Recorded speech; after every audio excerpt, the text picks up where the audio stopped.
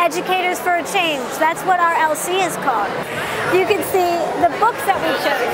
All of these books are very multicultural, and we believe that even children who live in poverty-stricken areas should be able to see the different education and the multiculturals. And we think that with this, not only will it help them educate them in the everyday education, but we can also help them learn more about all the different cultures in the world and maybe make them more accepted and more accepting of other people.